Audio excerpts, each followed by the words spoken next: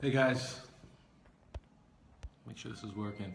Dr. Pinesett here, the peer productivity expert, and today I wanted to talk to you about confidence and what it means to be too cocky. And you guys can hear this going off overhead. I'm at work right now at the hospital, but quickly, I want to tell you guys a couple stories about why confidence is important, and something particularly happened this morning with a kid who almost died that really highlights the importance of confidence. So I want to tell you guys a couple stories, but I want to set this all up by why I'm doing this video. And it starts with the fact that I keep getting emails from people talking about how they are so not confident themselves, that they're so anxious about things. And then I get the other set of emails that says that I'm too cocky, right, and too arrogant.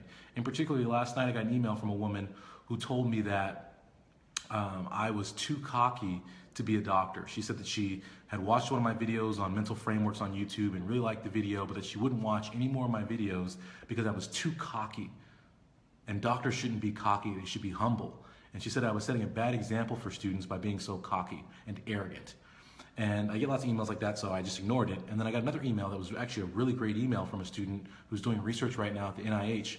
And he said that, he sent me this long email about how wonderful my videos are and how much he likes them and how much they helped him. And he says how he listens to my videos on YouTube with his headphones in. He listens to my videos while he's in the lab all day. I'm doing research to kind of get fired up and get through the day and get good advice. And he ended his email by saying how my advice is always on point and is so much better than what else is out there, but that I'm a bit too cocky. And so because his email was so insightful, but he ended it with that, I just wanted to correct him because I saw so much promise in his email that I didn't want him to go through life thinking that you could be too cocky.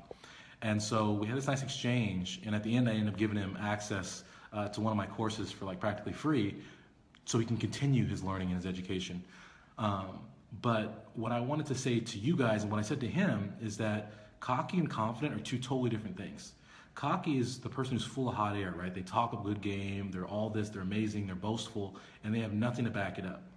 I, on the other hand, are confident, and I want all of you guys to be confident. And the difference between cocky and confident, right? I mentioned full of hot air. The opposite of that is when you just state facts. Right? And those facts are predicated, right? I believe in myself, and I can say that I believe in myself and that I'm amazing because I've established a track record of success. I've had success, and so I can say, listen, I've had success, I've done these things, and that's what's up, right? And to get that success, you have to work at it and put in time, right? So it's hard work, right? And executing a plan meticulously over and over again, consistently over a long period of time that gives you that success to feel good about yourself and to feel confident. And so I want to tell a couple stories today about why being confident is important to success, and why if you're not confident, you're not gonna have success. And the first story is, and many of you guys may have heard my story, but going back to undergrad, my freshman year, I wasn't doing so great, right? And it wasn't because of any ability issues, I was just not really focusing, my skills weren't on point, I wasn't up to par. And my freshman counselor told me that I didn't have what it took to become a doctor and get to medical school, and I'd never be a doctor. And she handed me some Afro-American studies or whatever, change of major stuff, and said, Idris, thank you, what's up, what's up, what's up. She handed me some change of major stuff and told me to change my major and do something that I had more skill to do. And I don't know why she would think that I had more skill and aptitude to go into African American studies or whatever it's called versus going into medicine and bio, but I don't know. But she tells me this, and this is the very first part of where you know confidence is important. Because so many of you guys, and you guys, again, I'm in the hospital, so they're paging overhead, but so many of you guys get knocked off the pre-med track, get knocked off whatever track it might be in your life, right? You stop pursuing what you really dreamed of doing because people tell you that you can't do it, that you don't have what it takes, right? They label you, right? You can think back to third grade, right? Your teacher's like, oh, you know what? You don't belong in the gifted class. You're a little slow. You got to be over here. And so that shades you for your whole life, right? It starts shaking your confidence. And so when I hear people tell me that I'm too cocky to be a doctor, I would rebuttal to that if I wasn't as confident as I am in myself, I would have never become a doctor because I would have listened to that lady and I would have switched majors and not been in medicine. So what's the value of confidence? It gets you to become a doctor. And continuing that journey, I'm going to tell you one more story about my path to medicine. And this is my 4th year of medical school. I'm working in the ICU, and I get assigned a patient. He's like a 60-something-year-old white guy, and he's in for severe heart failure after a heart attack. And so very, very sick, very, very tenuous situation. So I go into the room and I meet with the patient. I say, hello, I'm Andre Pinesett. I'm your student doctor. I'll be taking care of you as part of your team. And he looks at me and he's like, wait, you're gonna be my doctor? And I said, no, I'm not your doctor. I'm the medical student as part of your team working with your doctor, and the nurses and the rest of the staff take care of you. he then says to me, well, I'm going to need someone else on my team. And I said, yes, there are other people on your team. There's doctors, nurses, and there's also me. He's like, no. I mean, I don't want you on my team. Nothing personal, but I don't want you on my team. And so I was like, well, that's weird. But again, right, sick, fragile person, I'm not going to argue with him. So I said, okay, you know what? You want to take control, or you want to have control of your care? Totally fine. I left the room. I got another medical student to switch with me and take care of the guy. So a couple hours later, I ran into that medical student. I said, hey, listen, did that guy give you a hard time about being a medical student on his team? And the medical student said, no, he actually didn't care at all. And I said, well, did he say anything about me? And he's like, no. And you can tell when someone's holding something back. And I said, well, no, tell me what he said. And he goes, no, I don't want to. The language is kind of rough. I'm like, no, tell me what he said. Like, what did he say about me? And he said, well, he didn't want a nigger doc on his team. And I said, oh, okay, he didn't want a black person on his team. I got you. And so I sat on that for a couple hours, and I thought about it, and then after my shift, I got off, I went back into that guy's room, and I said, hey, listen, I'm not going to get you in trouble. I don't want any trouble. I just wanted to, know from my own reasoning what's going on. And so I asked the guy, and I said, I heard you didn't want a black person on your team, so I was wondering, why you didn't want a black person on your team. And so he then was like, no, I didn't say that. I said, and I said, yes, you did say it, because they wouldn't come and tell me that unless you said it. So I just want to figure out why you wouldn't want a black person on your team. And he goes, I just, and he keeps being hesitant, so I keep pushing him. And then finally he says, well, black people are untrustworthy. I just don't trust black people.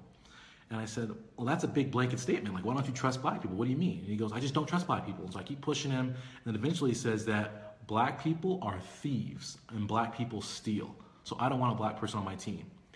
And so I said, well, again, that's a pretty broad statement to say that all black people are thieves and steal.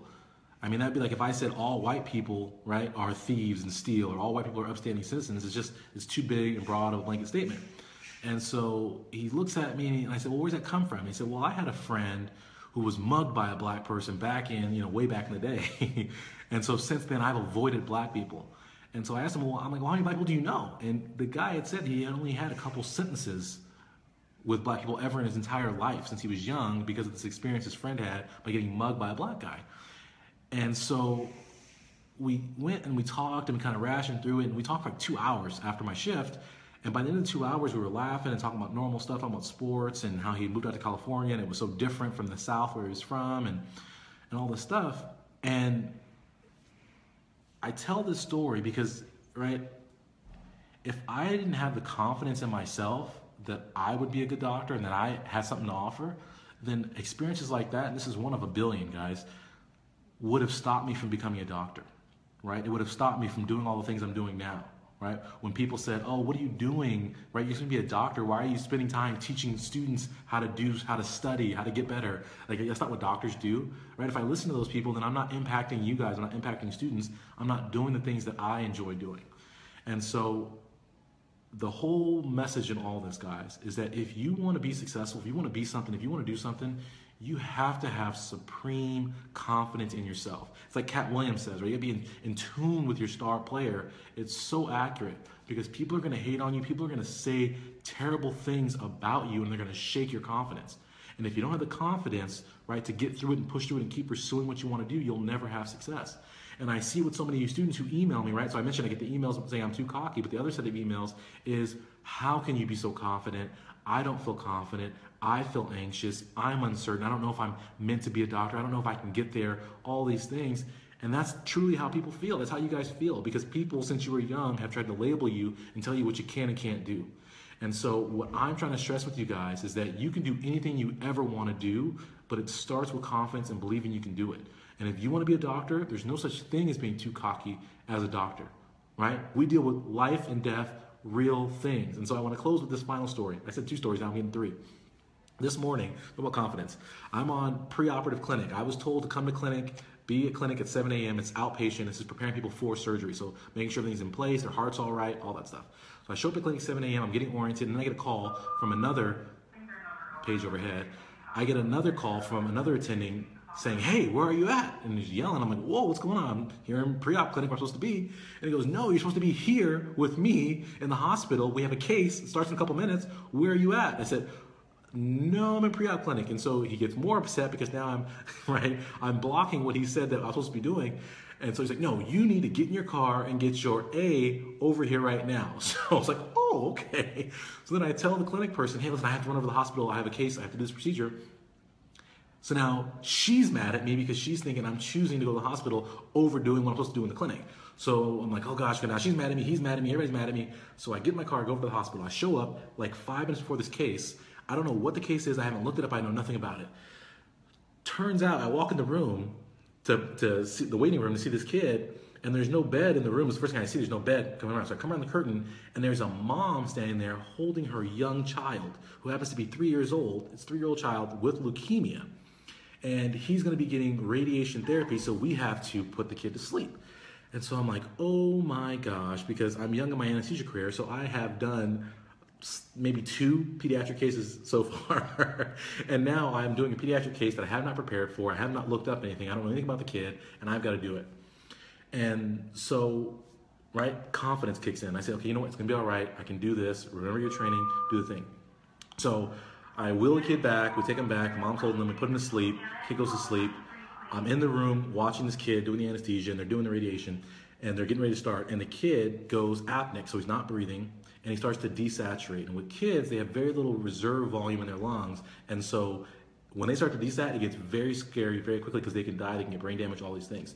So that starts to happen. The nurses are screaming, right? The techs are screaming, hey, he's desatting, do something, desatting, desatting, desatting.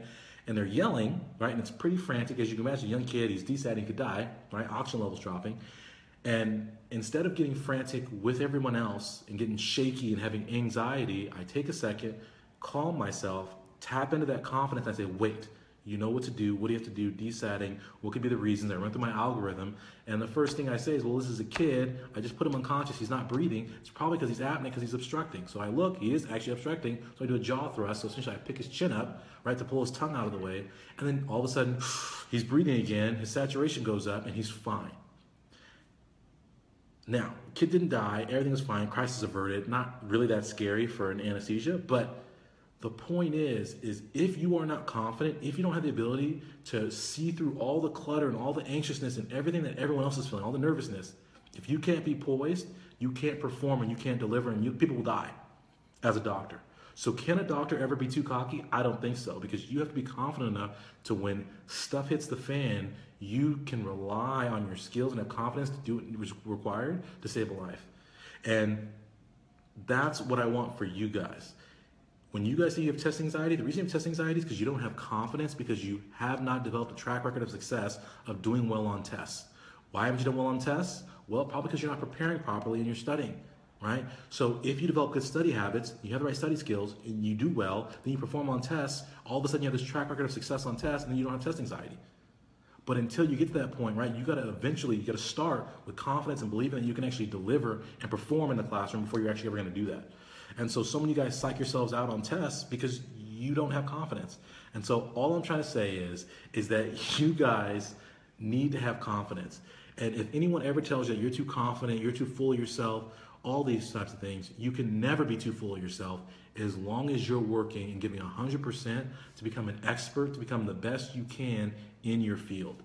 And so that's what I want to say today. And I hope, that you guys, if you see this video, I hope that you'll share this video with people, because there's some people out there who have a false perception of what confidence and cocky is. And we get beat down so much with saying that, oh, humble is the way to go. Humble is not the way to go. If you work for something, if you are something, if you are great and you are amazing, or you want to be amazing, before you can be that great, you have to have the confidence to know you can be that great. So I hope that you guys see this video, share this video, share my other videos, premedproductivity.com and all that good stuff.